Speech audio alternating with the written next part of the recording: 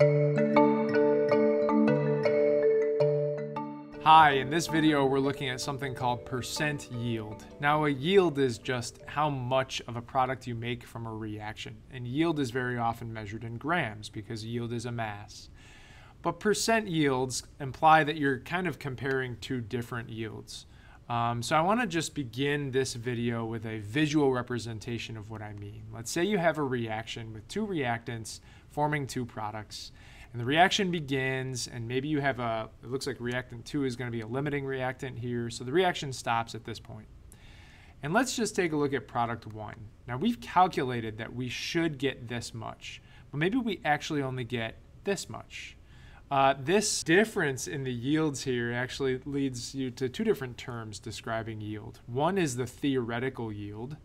That's the yield that you've calculated for using stoichiometry. And the other is an actual yield, and that's what you, in real life, got in a lab setting. Sometimes this is called an experimental yield. If I was to rephrase these types of yield, it would essentially be this. The actual yield is what you got, and the theoretical yield is what you should have. And very often these two amounts don't match. I mean, the best situation is where you can get them to be exactly the same. That would lead to a 100% yield. Which is, of course, the target for every chemist. But it's unrealistic, especially in a high school chemistry lab. And so we usually express how good our reactions are in percent yield. And the way that we can get a percent yield is by taking what you got, that's that actual yield, and dividing it by what you should have, that's the theoretical yield, and then just multiply by 100, and that gives you your percent yield. So let's do a couple example problems.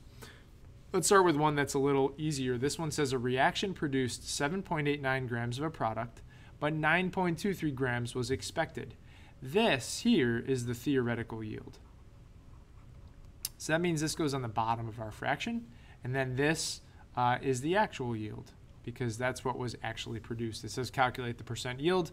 Well, this is no big deal. It's just plugging in what we know, 7.89 divided by 9.23.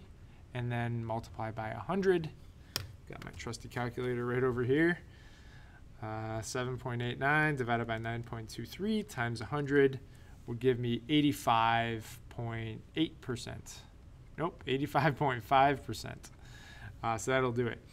Let's talk about sig figs. You don't want to use 100 for sig figs. It's not a measurement. So you really just want to match the significant figures of the measurements that you're using in the percent yield calculation. Now, this is maybe the most basic example. The two values are given to you, but sometimes you have to calculate to figure out what the theoretical yield is. Problem will very often give you an actual yield, or let's say you're not doing this calculation based off of a problem. Let's say you're doing it based off of actual lab results. If you go to a lab bench and you carry out a reaction, you can calculate how much you'll expect of a product, and then you can go and do the reaction in real life, collect your product, measure the mass, and then from there you'll have an actual, you'll have a theoretical yield, and you can divide them to figure out a percent yield. So this is something that in the chemistry lab we'll actually do. This problem says 1.3 grams of oxygen with excess ammonia. Now that excess ammonia piece means that this is your excess reactant. I'll just put ER for excess reactant. And this is your limiting reactant. In these types of problems, you always want to use the limiting reactant because this stuff's going to run out first. And so this is what's going to, this is the only thing you can use to calculate the accurate amounts of products you'll be able to form. So it says 1.3 grams of oxygen produces 0.68 grams of water. Now this is experimentally. So this is going to be our actual yield. This is going to go up on top. But what we're missing is the theoretical yield. So in other words, if I'm putting in 1.3 grams of oxygen, using stoichiometry, we can calculate how much water we should expect to form. So let's do that here. So I've got 1.3 grams of O2. And I'm going to set up my fractions. I'm doing a mass-to-mass stoichiometry problem here. So I'm going to have three fractions. One is my molar mass, molar ratio between two substances, and then the new molar mass. And that's going to get me how much water, grams H2O. So on the bottom here, I want to put grams of O2. On the top is 1 mole of O2. You may remember that oxygen has a mass of 16, so 2 oxygens would be a mass of 32. So that cancels out my grams. Now I'm into moles of oxygen. I use the balanced equation at this middle step here. And so here's the coefficient in front of oxygen. What that says is for every 5 moles of oxygen that goes into this reaction, we're comparing oxygen to water here, so 6 moles of water is going to come out of it. So that's why 6 moles of H2O goes up on top. And then on the bottom of this last fraction here, I just want to turn moles of water, which is what I'm in now, into grams of water. So 1 mole of H2O goes on the bottom. And then the mass of water, you may remember this, but if each hydrogen is 1 gram per mole, and there's 2 of them, that's 2, plus 16 for the oxygen, that's 18 grams per mole for water. Okay, so now you've canceled out moles of water, you've got just grams of water there, and perfect, because that's what we're after. Grab your calculator and you type in 1.3 times 6 times 18 divided by 32 divided by 5, and that gives you 0.88.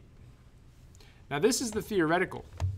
This is according to the calculations, if everything went perfectly, you'd be forming 0.88 grams of water. So we're going to put that into our percent yield equation as the theoretical yield, 0.88 grams. But the actual yield is what the problem says was determined experimentally. That's 0.68 grams. And we just multiply by 100. 77%. So that's the percent yield of this reaction as described. Now, if you're in my class, the percent yield equation is in your reference tables. It is on table 17. So if you're looking at table 17, you'll see the percent yield equation is right there. Far less important that you memorize formulas, far more important that you know how to use them and also what they mean. Percent yield is a concept that really kind of conveys how good your reaction was. The target is always 100% yield, but it's very, very difficult to attain that. At least you'll know how to calculate it though. Thank you.